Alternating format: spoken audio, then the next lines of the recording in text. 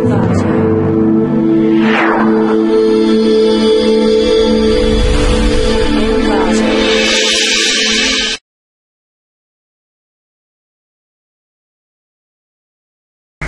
to clickmyproject.com. Let's discuss the project about cardiac arrhythmias detection in on ECG beat signal using fast Fourier transform and artificial neural network.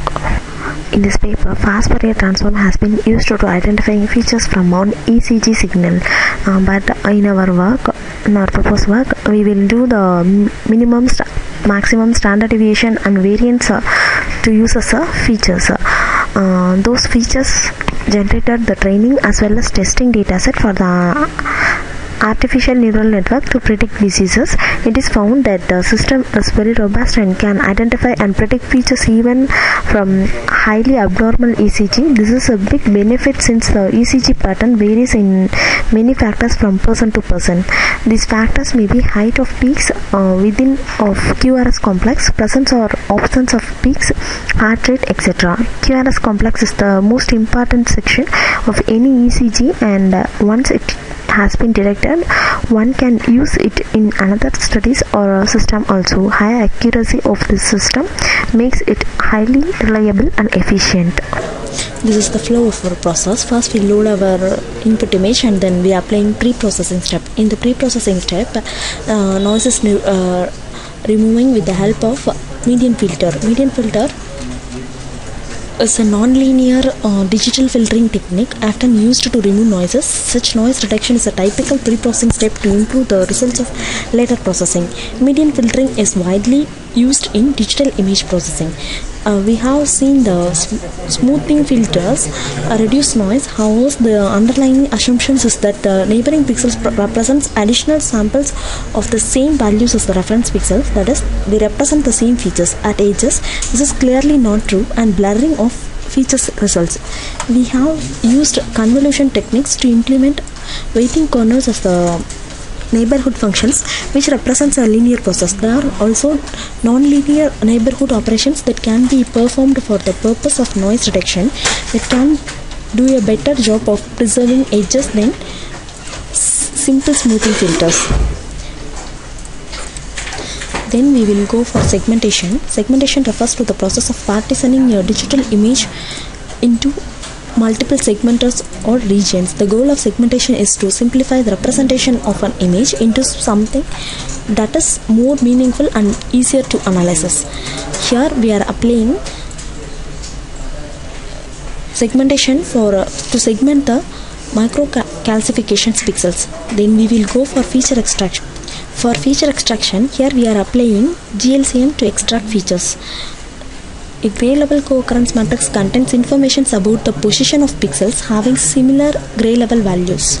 There are totally 12 features are extracted: contrast, correlation, cluster prominence, cluster shade, dissimilarity, energy, entropy, homogeneity, maximum probability, sum of squares, auto, and inverse difference moment. Then extracted features are passed through three types of classifiers: artificial neural network, SVM and KNN. ANN works as ANN or computational models inspired by animal central nervous system that are capable of machine learning and pattern recognition. They are usually presented as systems of interconnected neurons that can compute values from inputs by feeding information throughout the information. Likewise, SVM maps input vector to a higher dimensional vector space where an optimal hyperplane is constructed. Among the many hyperplanes available, there is only one hyperplane that maximizes the distance between itself and the nearest data vectors of each category. This hyperplane, which maximizes the margin, is called an optimal separating hyperplane, and the margin is defined as the sum of distance of the hyperplane to the closest training vectors of each category. Then it will recognize belonging the hyperplane. Then KNN works as where both distance metric and number of neighbors can be altered. The object classifies new observation using the periodic predict method. The object contains the data used for training, so can compute resubstitutioning predictions. Then it will predict the results. let us see the execution of the process. First select main.m file and click run file. This is a data set. These are the signals available for our data. All are EEG signals. We can select any one of this. Now I select the signal, then process is going on. It will take some time. These are the detects the RPQ peaks exactly.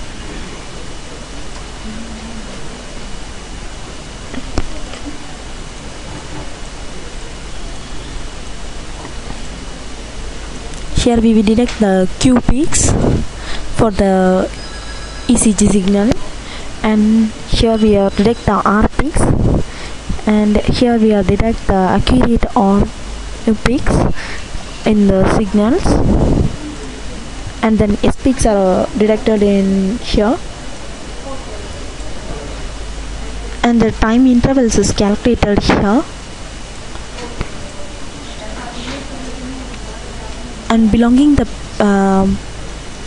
ECG peak, belonging the peak values, we are extracting the features from this peaks, and also minimum maximum features are also extracted from these signals, and we will pass it through decision tree classifier.